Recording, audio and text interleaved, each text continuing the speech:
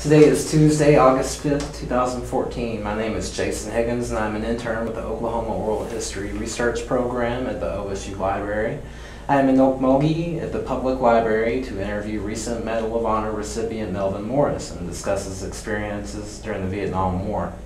This is part of the Spotlighting Oklahoma Oral History Project. Mr. Morris, thank you for joining me today. Okay, thank you. Let's begin with when and where you were born. I was born in Okmulgee, January 7, 1942. And the first school I attended was Uganda Methodist Catholic School. And transferred to, I think, of Banneker Elementary in 1950 from Uganda Methodist, and continued in high school until '59. And at that moment is when I joined the Okmulgee National Guard. Interesting. And during that time, did you go to segregated public schools? During that time, all Okmulgee was segregated. And and we all know that, but you know, we went to separate churches, separate schools, certain areas you shouldn't be in, and you know, it was a life that we really didn't like, and I'm glad it's not like that now. Was there a close-knit community for you and your family growing up? Oh yeah, during that time the family was real tight, you know, and we could always come together, the whole family, and those were good times. Interesting. And do you have brothers and sisters? I have brothers and sisters. I have one sister that is deceased, but I have 3 brothers and 3 sisters that are living. So a fairly large family. Large family, yes. Tell me a little bit about your parents. What did they do for a living? My father was a carpenter, brick mason, cement man. He was just a jack of all trades. A veterinarian. I see him do a lot of stuff. Wow. Yeah, but yeah, he worked hard to take care of the family. Yes, he did. And did you work growing up as a kid? I worked with him quite a bit. I was carrying bags of Portland cement, and they outweighed me, I believe. I did the brick work, the concrete rock work, I did the roofing, I did the hardwood floors. I learned lots. I did lots. Did you have any influences in school as far as your education? Favorite teachers? No, I didn't have favorite teachers, hardly, because back then they used to paddle on you. See, and I didn't never care for corporal punishment. I didn't get too many beatings, a few. But I think Miss Wallace was about my favorite teacher. Yeah. And were you involved in sports or any extracurricular activities? I'll tell you what, back then only the best got the best equipment. And ones that wasn't so good and small got the worst equipment. And I run out on a football field one time, I was holding my pants up, and I wore 7 shoes, my shoes were 13. And my helmet was a large, so can you imagine that? So tell me a little bit about your path to the Oklahoma National Guard. What made you decide to join the military? Well, you know, one point we wouldn't allow to join the National Guard, but they did have a couple of people, you know, I call them token. And somebody put out the word that they were want more African Americans join the National Guard. And I think about 6 or 7, 8 of us decided to join at that time with that opportunity. And so we all went together, we joined the National Guard in 1959. And went to basic training, EIT, at Fort Jackson, South Carolina, then came back to Okmulgee National Guard, 45th. I picked the name of the infantry company, we were infantry. And I made 1 summer training commitment. And when I got back, I decided to go into the military. active duty. And coming from a deeply segregated southern town or midwestern town, if you will, in Oklahoma, how did you integrate with other troops in the National Guard during that time? I didn't really have an opportunity because you wasn't able to develop no comradeship. We were just separate, and that's the bad thing about it. Yeah, and so actually I can't even tell you anybody I made friends with during that time. And did you keep up with the 8 or 9 that you joined up with? Oh yeah, oh yeah. And unfortunately most are deceased already. Yeah. So tell me a little bit about your decision to go active Army and then Green Beret Special Forces. A lot of people, well, there's several things. First thing I did, like, we come from a military family, long history. And, you know, most kids grow up, they tell you, what do you want to be? I always wanted to be a soldier. And a paratrooper. One of my favorite uncles was a paratrooper. And I liked the uniforms. And that was one of the decisions that caused me going to the military. Yeah. At what point did you meet your wife? I went to airborne school in 1961, and then it was segregated in North Carolina, everywhere. And, you know, we didn't have that many places to go. And so soldiers, you know, they would tell you places to go and not to go. One of the places to go was the USO. And that's where I spent most of my time at the USO. And I met this lovely young lady, Mary, and we hooked up and married real quick and been married ever since. So tell me a little bit about growing up during the Cold War era.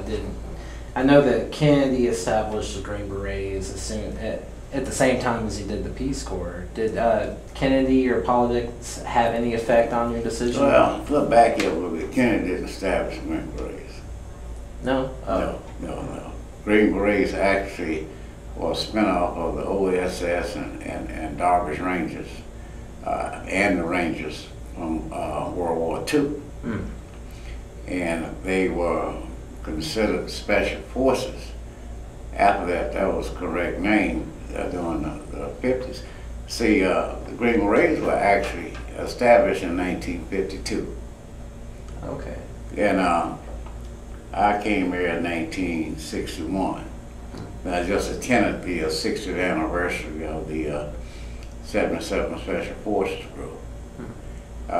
But getting back, people say, well, you want a first Green Berets. First Green Berets, correct.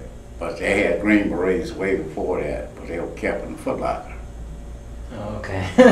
yeah, when they were away from the posts on certain missions, and they would put them on where they couldn't get in trouble. Yeah, so the beret had been around for a while. Now, President Kennedy and General Yarborough came to a conclusion and made agreements to award the Green Beret to the Special Forces. It was about a controversy and a lot of argument, but the job got done. So John F. Kennedy officially awarded us a Green Beret in October 1961. And that's how, and I was there, and that's why people say one of the first to receive the Green Beret, not the first Green Beret. I see. I see. Yeah, one of the first to receive the Green Beret as being official headgear. Yeah. Tell me a little bit about the training process of the Green Beret. Well, see, my time is different than now. Today is a lot more technical, a lot more difficult, a lot more physical. When I went through, you went through your qualification course. See if you're a man enough, and see if you had your head on right, and see if you had enough intelligence.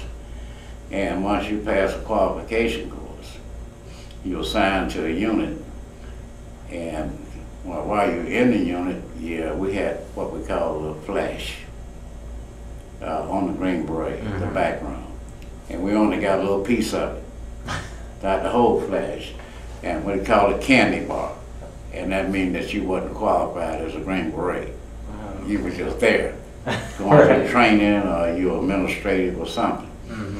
And in order to get the flash, you had to meet all the requirements and pass all the requirements. And at that time, it took anywhere from a year to 2 years to meet that standard. And so I got mine, and it took me 2 years, from 61 to, I'll never forget, September 1963. That's when I was awarded my flash, and that was a proud moment, which has military occupational specialty identifier. Back then it was called a 3 on your MOS. But now they have the same identifier, and actually now the Green Berets are alike, really, because no one else has it at MOS. Yeah, but their training is very, very tough. It's similar like to being in the Marine Corps now. They put you through a lot of stress, a lot of physical and mental training. And understand now the dropout rate is very high. So you start with a class of 100, you might graduate 25. It depends. It depends, but it's not easy. It's not a cakewalk. Right. It's not for everybody. And during that time, were you training in unconventional warfare, guerrilla warfare? That when I was in, the emphasis was called Cold War Zone, and my training mostly was for counterinsurgency, guerrilla warfare. And did you have survival training as well? Every Green Beret gets survival training. Yeah, that's when you come in with the sneaky Pete and the snake eater. Right. Yeah, and so survival training is one of the main focuses. Because if you're doing counterinsurgency, you got to be out there. Yeah, and you got to be able to take care of yourself. Yeah, tons of survival training. And did that develop camaraderie among the other Green Berets during that time? Green Berets have a different philosophy about things, and I guess that's why. It's just a chosen few, we call it the silent few. The brotherhood is real tight. Irregardless whether you knew the person or not. Everyone lives by the same code, right? Let's take care of your brother. Yeah. So after you finally was designated a full Green Beret, was there a sense of pride?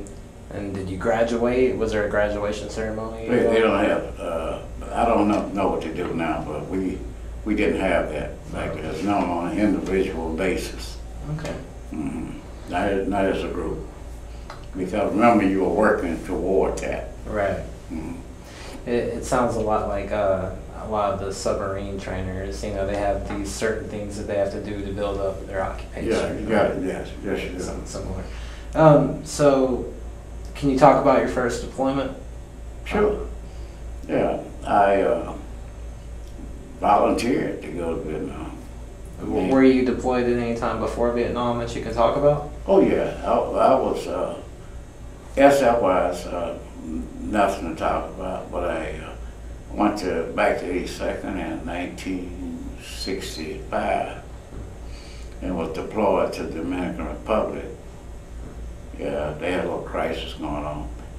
And I stayed there till August of 1966. Okay. Came back to Fort Bragg, back to Green Beret. And within the next year and a half, I was back, I was in Vietnam. And that was in 1969. Tell me about your decision to volunteer for Vietnam. Was all Green Berets want to get into the action. You know, that's what we do, and that's what we were made for.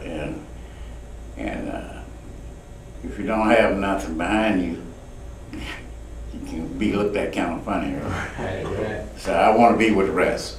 I see. Yeah. How did you prepare yourself to be deployed to Vietnam? Did you talk with your family? Do you have children at that time? No. I mean, just something you gotta do, and when you got a wife, she understands that. And then they live by the thing that they know you can leave at any time, announced or unannounced. Yeah, and some things you could talk about, some you couldn't, some you don't. Yeah, and she knew that. 3 children at the time. And yeah, she had 3 children at that time. And you know, the military didn't really take care of their families back then.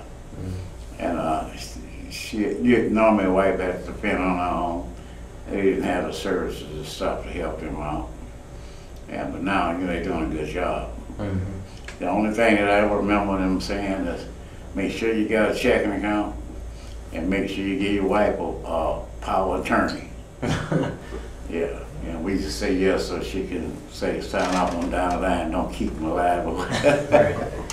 So how did you arrive in Vietnam? Was it on plane or ship? Commercial flight. Commercial flight. Yeah, I landed in Saigon, Tanzania. Tell them how every time the plane would fly over, the kids would think it was your Oh, yeah. I get it. Yeah, but when they're on a commercial flight, man, your unit pick you up and you go the way you gotta go. Yeah, I didn't go over there, so I wasn't conventional. And so, you know, being Green Beret, you could do things on your own. Right. Get from point A to point B. So set orders in this way, you gotta be at this time. Yeah, you leave Fort Bragg to Fort Lewis, Washington, you process out, you catch a MAC flight to Vietnam. Tell me about your first impressions of Vietnam, the first couple of days in country. What did you think about the new environment you were in? It didn't bother me that much because you remember I was in the Dominican Republic for a year and a half. Right. Yeah, and I just come out of a combat environment that was tropical, which is about was the same as Vietnam was. It was just the amazing, you know, the different culture and stuff, but that didn't faze me that much. Okay. And do you recall your first mission out in Vietnam? Yes, I do. Could you take us through your first mission? Yeah, after we went through orientation training to familiarize ourselves with the weapons and this and that, and equipment, you know, this and that, and we was assigned out to units. And while we're there, somebody come with the idea that they need to form a special unit because they had a mountain called Nui Koto that they had been trying to retake and hadn't had no luck. So they formed a unit what they call a Special Weapons Platoon, and they want to volunteer from each state. And I volunteered again, and went through training, and I was on a gun jeep. If you ever seen the, I can't remember the name of the movie now, Rat Patrol. You ever seen the old movie? I'm familiar with it, yeah. Yeah, well, I was on one of those gun jeeps, 50 caliber and a 160 millimeter house. Okay. Not a house, I'm forgetting now. Recorder's rifle. And so we were deployed there. And I remember coming off the helicopter and the fighting was going on. And I got off and got my position and I started shooting. And if I seen somebody move, I was shooting, and my whole team sergeant come slap me upside the head. They said, you shooting in the friendly troops, you need to pick your targets. Wow. Yeah, so that was good training for me, yeah. So, I mean, you were trained in counterinsurgency, so you were more prepared than the general infantry soldier and going into Vietnam as far as distinguishing civilian from Exactly. Right. Exactly. We did what we call the training area study. And you have to go in there and know the people's morals, their values, their traditions, and what to do, what not to say, or what to say, you know, because you're in serious trouble. So you had to understand who you were dealing with. But we always had that dual role. Like we would be called on at times going to the conventional mode to do conventional fighting if need be. Yeah. How long would you be out in the field on average during your missions? Actually, all of Vietnam was a field. Right. All of it was built. Now, we were going operations, they could last 2 days, 3 days, 1 day, could last a week, depending on the situation. Yeah. And during your time in the first few months, were you fighting Viet Cong or NVA? Depends on what you run into. Mm. It depends on what you run into. I've been fortunate enough to take prisoner wars. I've stayed in a lot of action. I was decorated quite a few times. And you could have contact almost on a daily basis if you were really looking for them. Mm. Yeah. And sorry to regress a little bit, but this is 1969. This is the height of the Civil War movement. Did you pay attention to a lot of the issues going on back home at that time with Martin Luther King? I didn't get involved in politics. I didn't get involved in race relations, and that stuff at that time. Because you gotta remember, what we were doing, I had to stay focused. And sometimes you're not focused, it could be your last time. You're aware of what's going on, but you always say that you under charge of the Commander-in-Chief, President of the United States. And you're under the rules of the armed forces. And so I try to keep a level head. I know they had their problems in the States, but I was overseas in a different situation. And I had to handle what I had to handle at that time. So what were some of the dangers out in the field? Can you talk about punji sticks or booby traps? Well, one event I did hit a booby trap. It was what they call a cluster bomb unit. And it had strung a fishing line across the path. I didn't see it. And at that moment I said, I'm dead. And when I heard the pin pling, and it didn't go off. And I said, I must be the luckiest man in the world. Mm-hmm. Yeah, but they had it all. They had mines, they had punji stakes, they had booby traps, they had snipers. They even would hang snakes and tongues, you know. So you'll never say. You always have to stay on top of your game. I always stay aware. When you get off your game, something bad's gonna happen. How many fellow Green Berets usually went out in these operations? It depends. I was in if you're in a certain specific unit, like I say about the 50, we scouted all over the place trying to take this mountain. It probably was maybe 100, maybe 200 at that time. Wow. But we all work in individual units. And Green Berets form as 12-man operational teams. And sometimes they go in a split team concept, which would be 6 men, unless you're short of people and you do what you got. And then you'll split off from that. Like I was a company advisor, so just one, me and one other. Yeah, even though we would have, say, 60 or 70 men, it would just be those 2 Americans. So you were training or working with ARVN or South Vietnamese? No, Cambodians and Montagnards. Okay. Mm-hmm. We did have some Vietnamese units, not that many.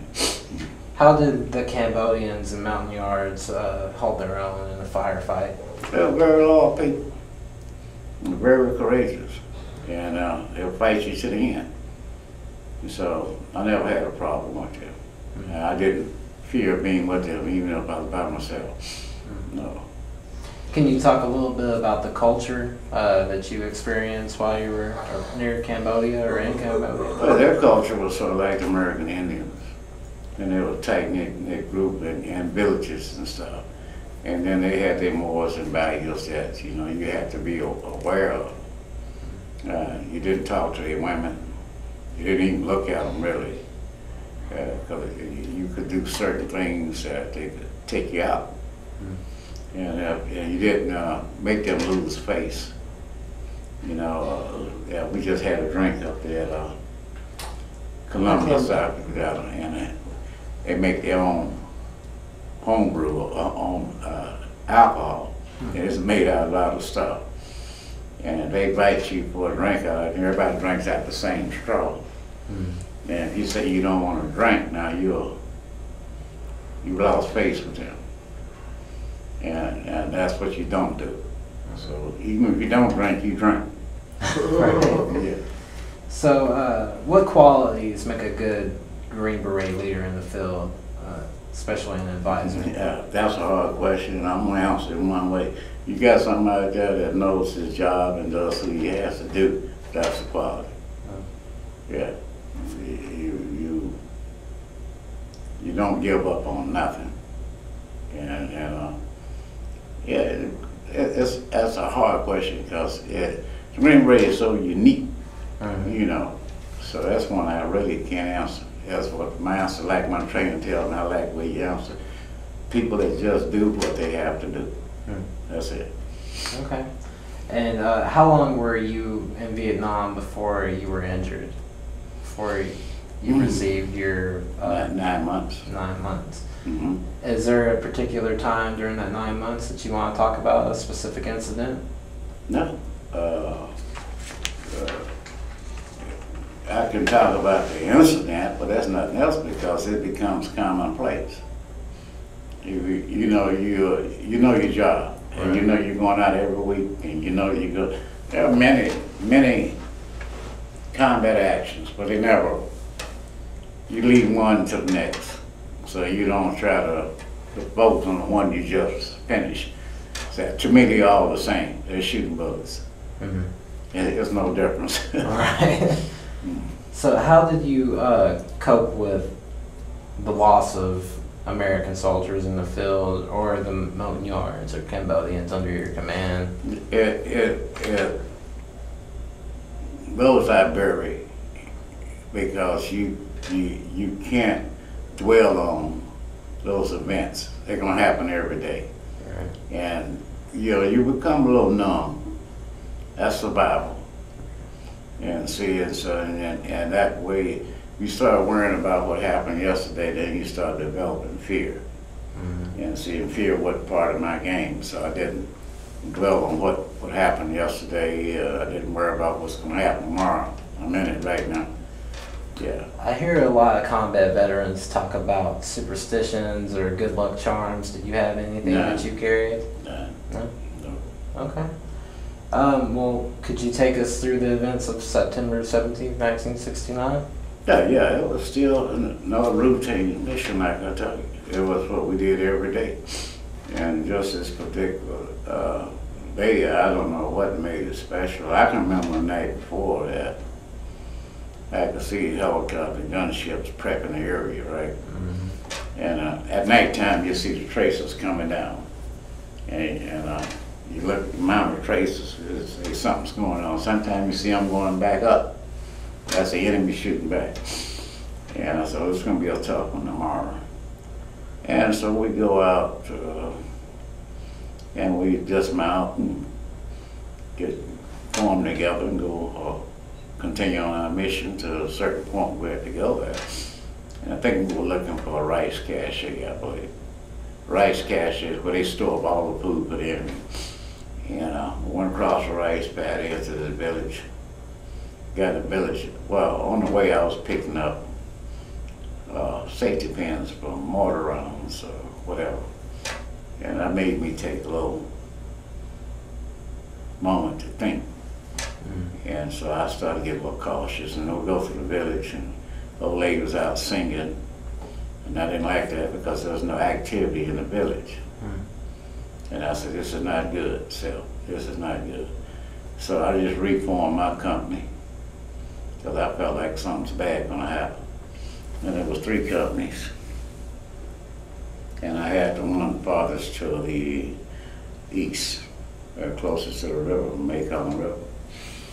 And so they moved out and they were in front of me on last. And I get a call back. I was so far back I didn't even get a rifle shots or a machine gun part. Then my team sergeant was killed. My team captain was wounded. My tail sergeant had kicked a mine and he was wounded. And so I had a young American with me, Ben Lowndes. He was E4, and I was a staff sergeant, so national in charge.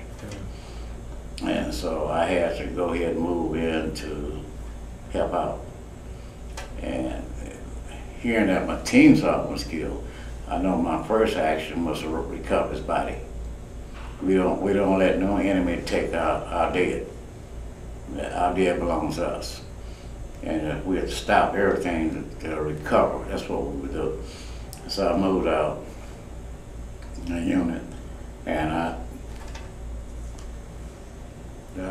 hooked up with him. And first thing I had to do was go in. Well, first thing I did was, I knew it was bad, because we got a lot of fire going in.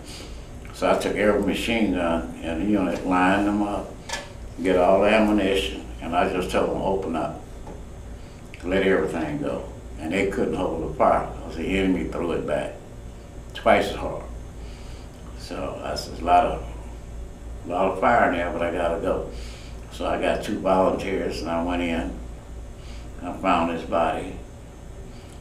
I gave him last rites, and when I did that, all hell broke loose. The 2 with me got wounded, and I didn't get hits. I got them out, I had to leave the body, so I got 2 more volunteers. Come back in, we get his body out, and while we're getting the body out, the map case fell out of his pocket. But we have him. So I go back in next time with me and my interpreter. And when I get inside, I kind of made it early this morning. When I get inside to get the map case, an enemy popped up out of somewhere. He was standing right in front of my interpreter. He couldn't shoot. And he shot me in the chest. And I was able to take him out, but I went down. And my interpreter had the map case, and he was out of there. He was gone. And then I'm by myself. So I back up behind a tree. But see, what happened when I went back in with the interpreter, I threw hanging nades everywhere. I put them in every bunker. And I don't know how many bunkers. They say, what, 6 bunkers or something like that. It was more than that thing. And I could see them go down the trenches, and I throw hand grenades in the trenches. It was a lot of activity that day. And see, a lot of it is not recorded because nobody can see everything that goes on. You know, but I was wounded, was hit in the chest the first time. And then the second time, no, I was hit in the hand the first time. Because I threw a hand grenade, and they was able to lock in on me. And then the second time is when I got hit in the chest. And then the third time I got hit in the right arm. I'm still in there. And I'm by myself now. And so I told myself, the only way I'm gonna get out is fight my way out. But I had told my sister, if I go down, you just move out. I don't want nobody else coming to get me. Yeah, do it later if I'm still alive. I don't have to go in prison war, that's what it'll be. And I said, no, I'm gonna fight.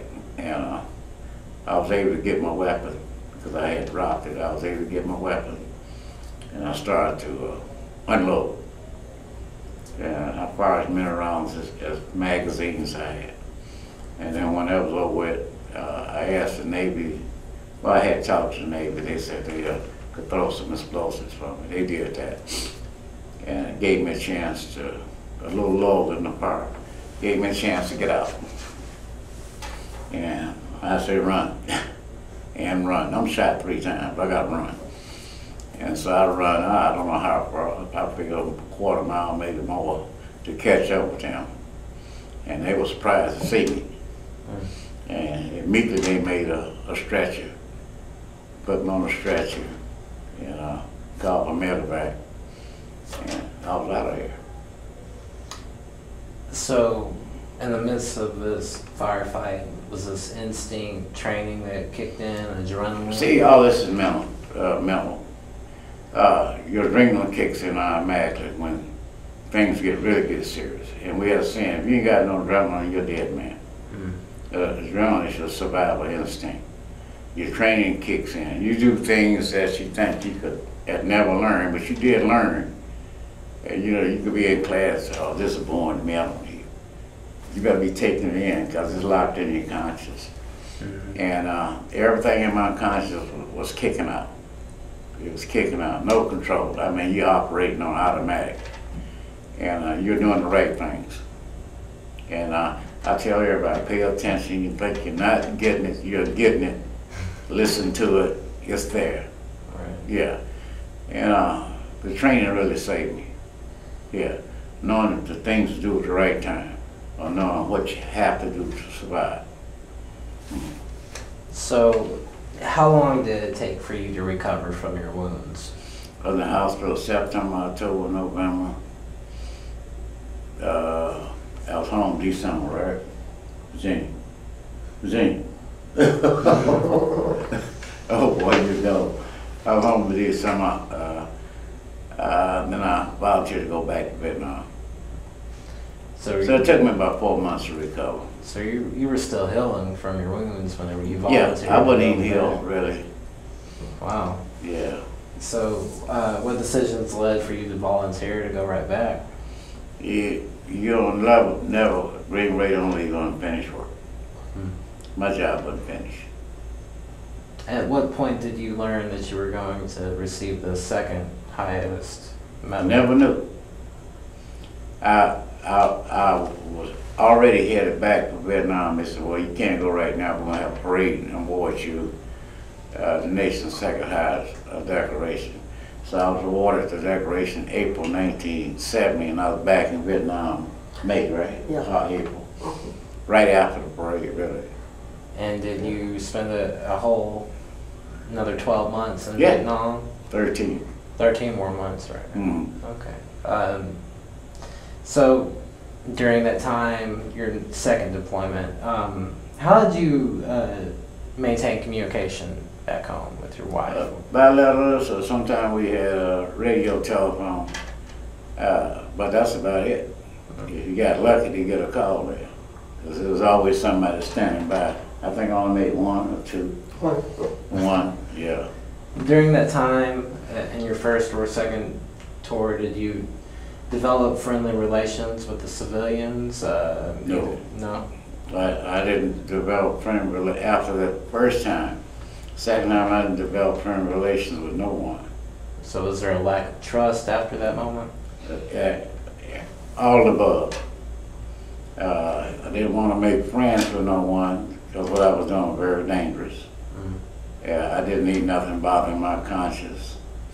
Yeah, that didn't mean I would still take care of you, whoever you were. But I just didn't develop that close relationship with no one. No. And was that due to the tragic experience before?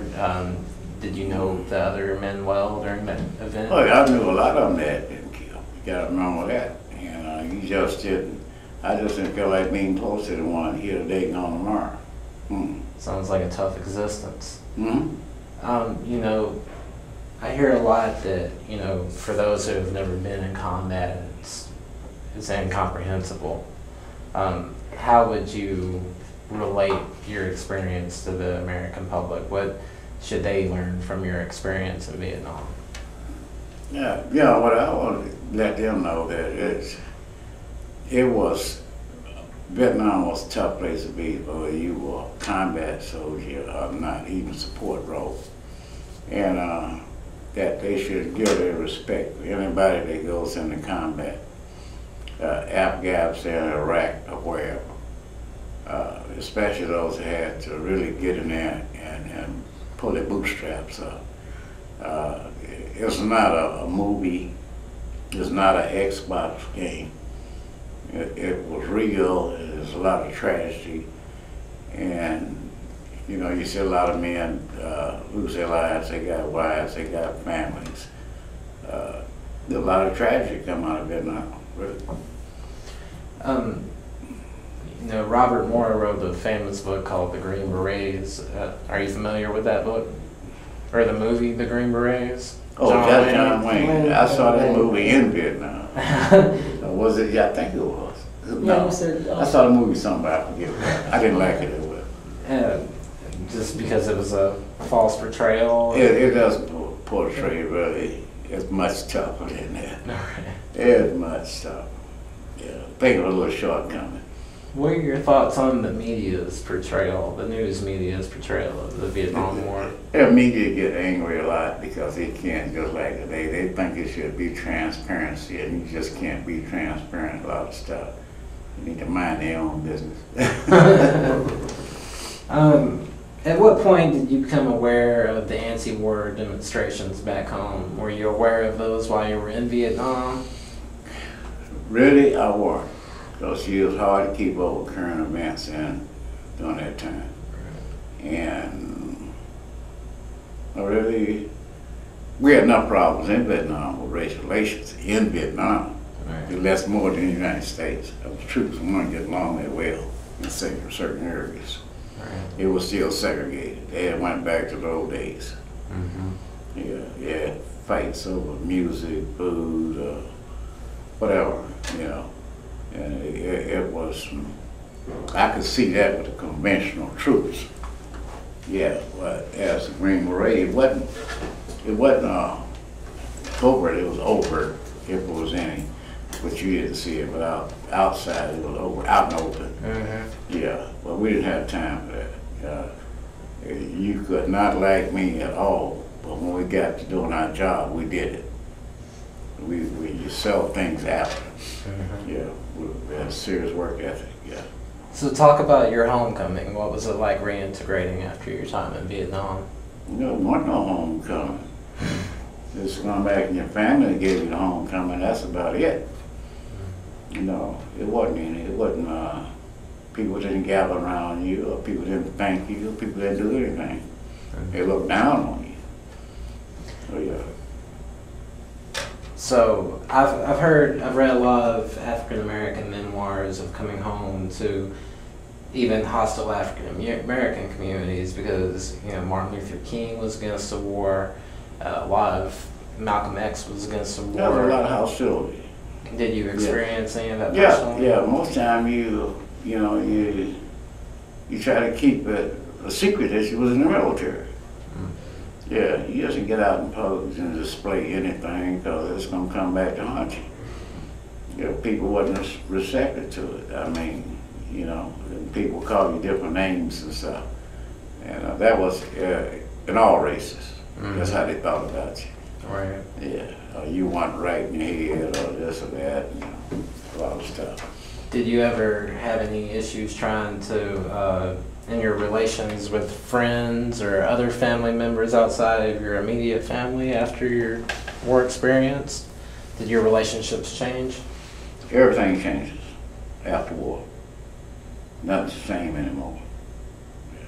So you go into that kind of environment, you think things are going to be the same. They're not. They'll change forever, and they change you. You become a different person because you're going through trauma and experiences that you can't even comprehend. And so, I had a little difficult time readjusting, and that's why I have a lot of empathy for Iraq and Afghanistan vets because they're facing something we didn't have to face. That's landmines, IEDs as they call them. Right. You're helpless. You're in the wrong place at the wrong time, and then the injuries come out of them traumatic. And you have to deal with the new thing, traumatic brain injury. And I know that. I mean, I was blown up twice and survived it, believe it or not. And these guys in Afghanistan are really not surviving it. And so you got TBI, you got post-traumatic stress, and then you got loss of a limb. You see, so it's terrible. And people expect them to come back to be sane, to be the same, and they're wrong. They just should give them the pity, not pity, but sympathy. Nobody likes to be pitied. And their support. And if they want to talk, let them talk. If they don't want to talk, leave them alone. Yeah. How long did it take before you were comfortable talking about your experience? I never have been. But you know, for this, I told him today was the first time I really talked up. It's something you don't talk about. Do you recall whenever Saigon fell in '75? Do you remember anything about that? I felt disgust, but I knew it was going to happen. And, I knew it was going to happen. There's nothing I can do about that. You know, that's beyond my pay grade, and that's what they had decided for years already. They were phasing out anyhow. We knew it was going to go because they were downsizing as the same thing going on in Iraq right now. We downsized, pull out, the enemies going back in and try to retake it. The same as it. That's true. Have you been to the Vietnam Memorial in Washington? He asked me that question. I've never been to a wall and touched it. I've never been up close. Do you plan to do that at all? No. Is there Never been. It's personal. Yeah. I understand.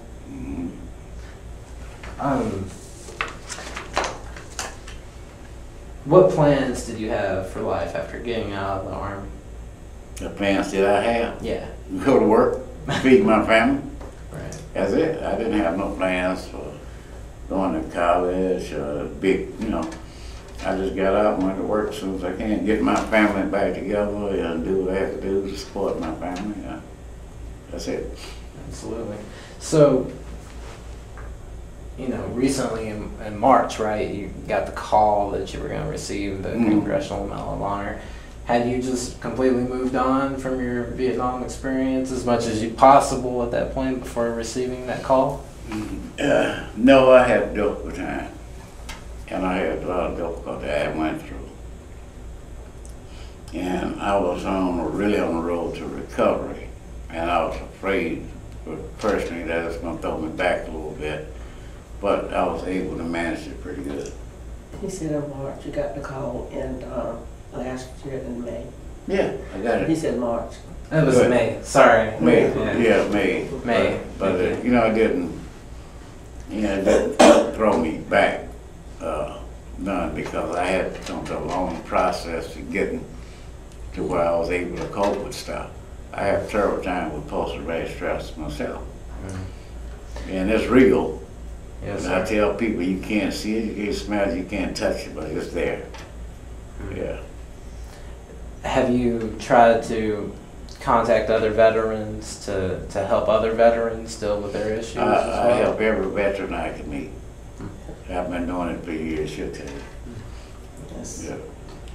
It's very common. I hear from a lot of Vietnam veterans that they want to help. You know, that's a common expression. You know, They there just wanna was a help. Medal of Honor recipient that reached out to a disabled vet, and the disabled vet killed him. Wow. Did you know that? I didn't know that. No. Yes. One of our Medal of Honor recipients was killed by another vet. Wow. But regardless, you still reach out. You still reach out. So what was it like to talk to the president? I really wasn't able to have that much of a conversation with him, because the president really is off limits. Right. Really off limits. He talked me on the phone when he called. He said he apologized for what happened 45 years ago, and that he was going to award me the Congressional Medal of Honor, but I was selected to receive it, bro. And that was about the extent of our conversation. And all the conversation I had with him was, he asked me how long you stay, how do you stay married that long? And I told him it's fight make up. And that's it. That's all the conversation I had. No problem. So after 45 years, what was it like to finally receive the Medal of Honor? After 45 years, it's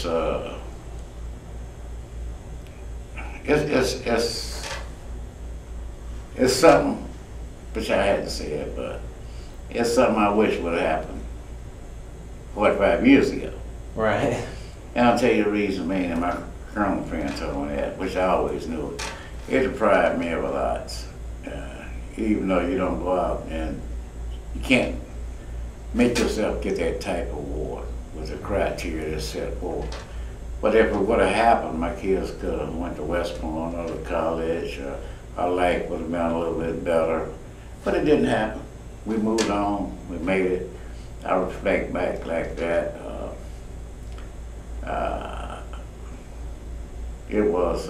It's just not to receive it. I have no grudge. I'm not that person. Yeah, so I'm just glad to receive it.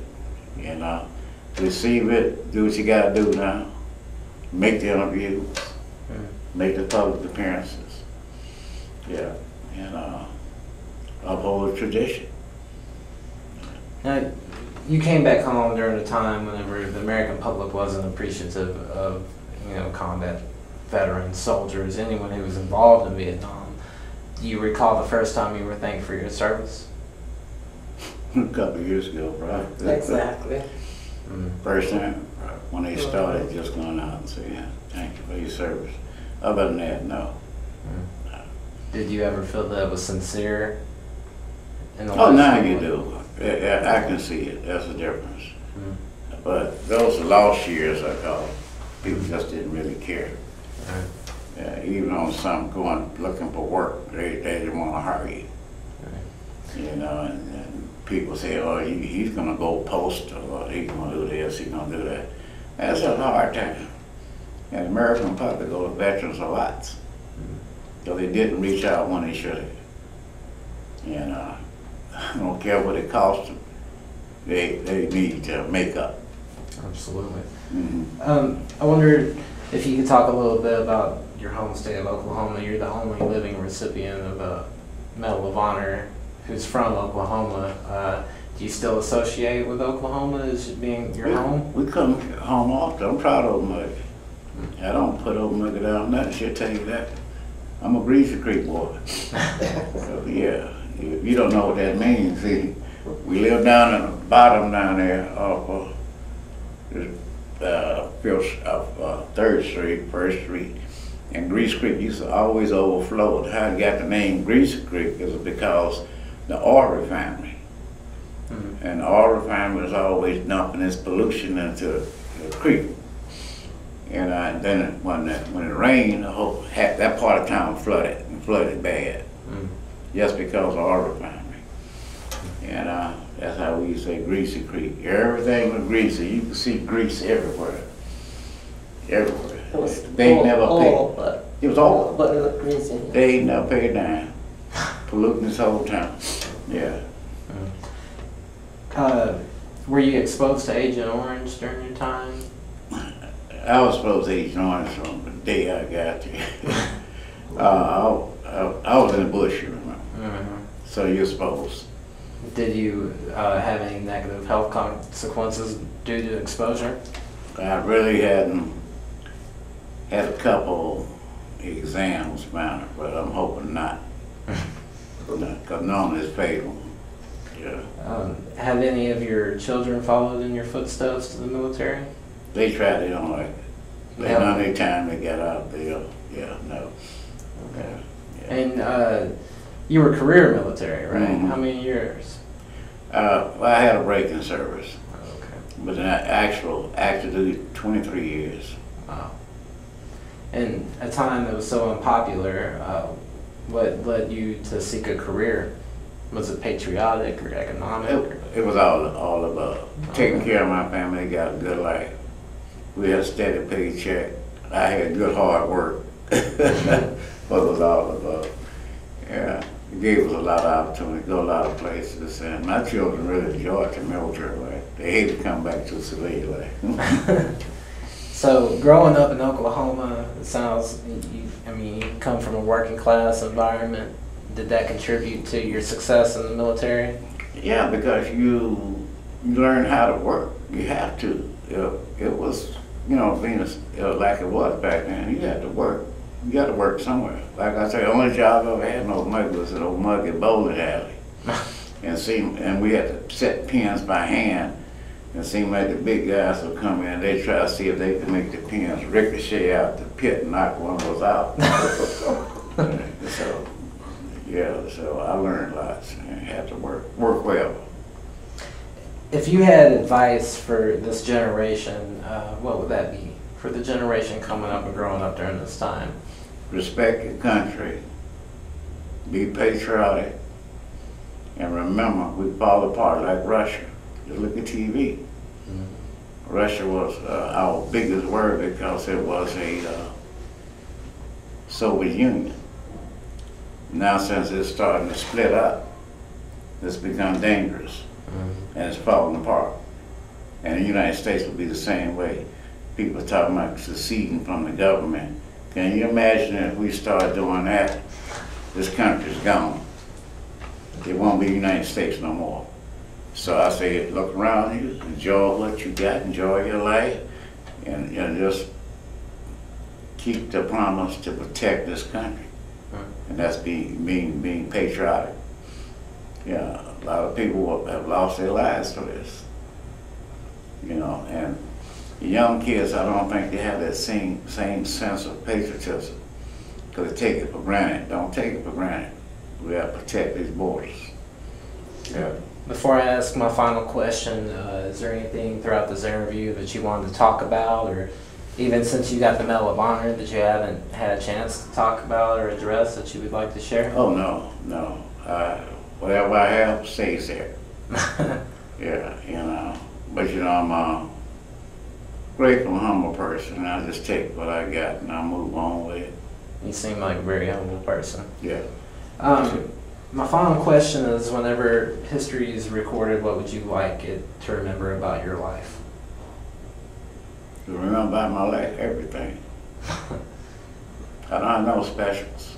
I just appreciate every day that I lived and appreciate the day that my feet still on the ground. Because, you know, I could have not been here, you know, taking 3 bullets in the same day and I'm still here, so. Absolutely. Well, Mr. Morris, as someone who's grown up in a democracy and a peaceful society, I'd like to thank you for your service to your country, your contribution to the United States, and I'd like to thank you for sharing your story with me today. All right, thank you. Welcome, thank you.